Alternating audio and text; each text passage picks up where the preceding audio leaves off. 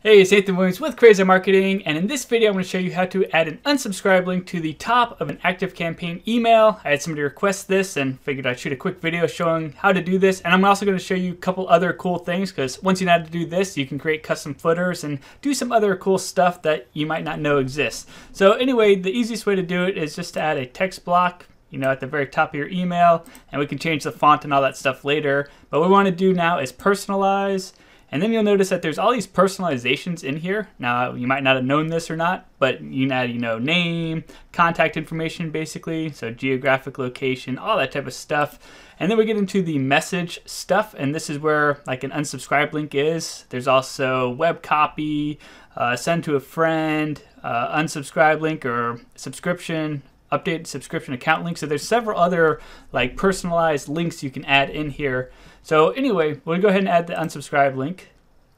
So you click here and then you can just fill out whatever you want it to say, unsubscribe. Okay. And so just like that, we've added an unsubscribe link to the top of our email, and then you can go ahead and customize it however you want to. Same options as normal, change the padding, all that stuff. So that's how easy it is to add a unsubscribe link to the very top of an email. Now, in terms of like a custom footer, you can do that as well. To do it, you just add a text block. Let's try that again. There we go. And in order to have a custom footer, what you need to do is have an unsubscribe link, which we do at the top of our email, and you also need to have your address, your business address. So let's go ahead and throw that in there real quick. So personalize, and we see message, and then we have list sender info multiple lines or list sender info single line. So either one of those options will work. I'm just going to do single line, and it looks like that right there. And you noticed, hopefully you saw that, my footer disappeared. So that default footer that ActiveCampaign puts in there automatically disappeared because I have this personalization tag in here as well as an unsubscribe link. So now I could go ahead and essentially customize this to my little heart's content.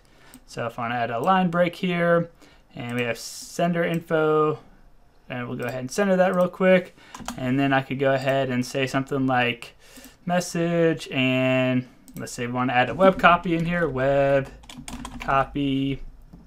Okay, and then we could go ahead and make a nifty little space in there, another personalization tag, and we'll go with message, and we'll go with update account, update account. Okay, and then we can add one more, and we'll just have our subscribe link down here as well.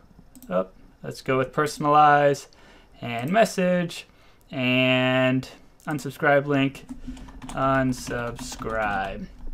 Okay, and so there we go. We have our custom footer now, and as you can tell, there's several other things in here with like account options and social options and other things that you can go ahead and add in here to customize your emails even more. But yeah, that's how you do it. Very simple to add an unsubscribe link to the top of an email or add any sort of personalization tag to the top or footer of an email. And that's also how to create a custom footer in ActiveCampaign. So I hope you found this video helpful. If you did, I appreciate any sorts of likes, comments, subscribes, anything like that. And I hope you have a great rest of the day.